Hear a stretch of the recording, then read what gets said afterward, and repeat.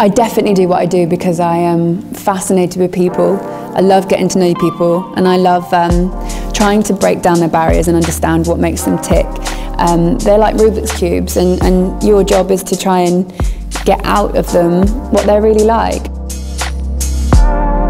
Sport was one of the first things that brought me out of my shell, and one of the first things I think that I could feel quite confident in that space, whether it be rugby, football at school, or netball or hockey or any of those things. I think because you know what your position is meant to be within that realm, you kind of know what your job is and you know what your purpose is. So I think sport gave me a lot of confidence outside of that realm, if that makes sense. Whether I liked it or not, my brothers were both really sporty. My mum was a rugby coach.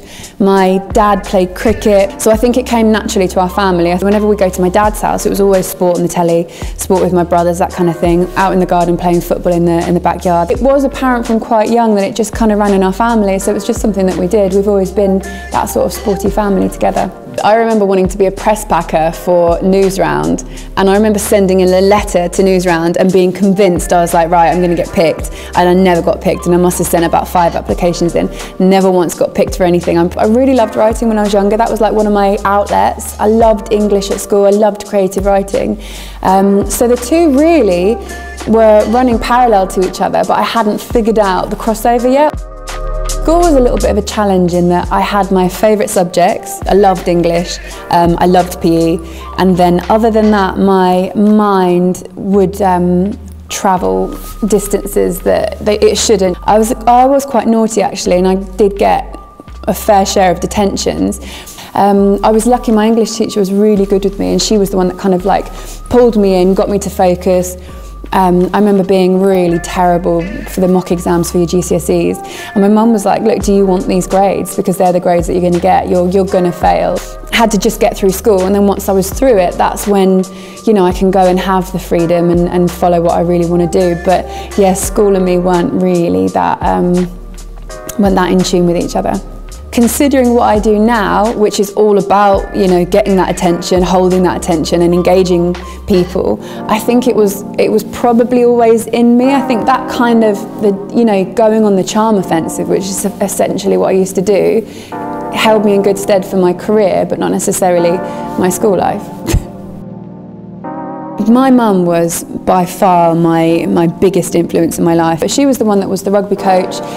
She was kind of like the head of the family, and she used to like take us anywhere, and we'd all just do whatever she wanted. She was the only female coach there, but it never held her back, and she was brilliant at it, and her team were actually the best team in the whole club. I think she kind of instilled like a fearless attitude, especially in the world that I work in. Like, I never really feel overwhelmed, or the fact that it's very dominated by males. It's changing really quickly, and it's becoming a very different environment, but it was never an alien environment to me, and I think that's because I was never made to feel like that when she was in a male-dominated environment. My English teacher, Mrs. Burrell, she was like a blessing and a curse really, because everything that she was trying to do for me, I hated it at the time, and because she was so engaging with me in my English classes, she gave me the right education, and she kind of was the one that kept me on the straight and narrow. If she wasn't there, I don't think I would have done half as well as I did at school. So every mistake I've made, I've always survived it, and I've always come through it, and that's always at the back of my mind, that it may be painful at the time, and it may be embarrassing, or it may just break your confidence a little bit.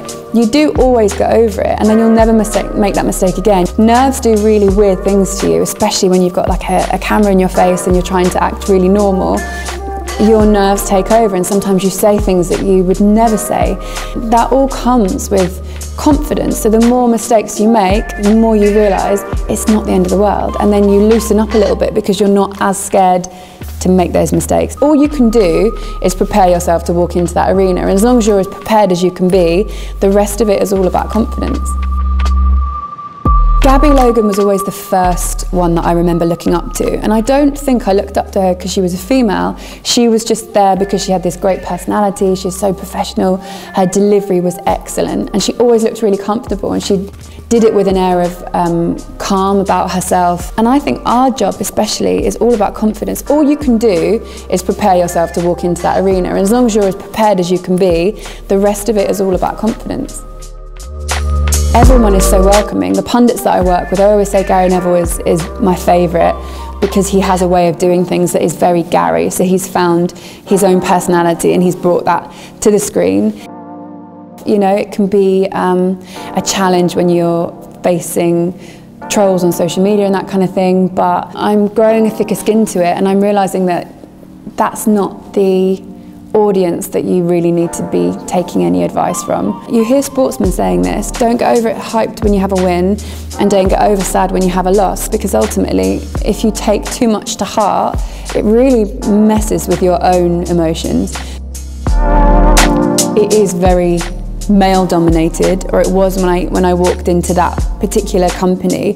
They want the diversity, you know, if you can't always have the same experiences if you're all from one specific group. So the more diverse it is, the better it is, and the more audience that we appeal to. So now, you know, it's the best job in the world. Apart from the fact that your alarm goes off at 4, you're working with these wonderful people and you're talking about sport. There's no downside to it.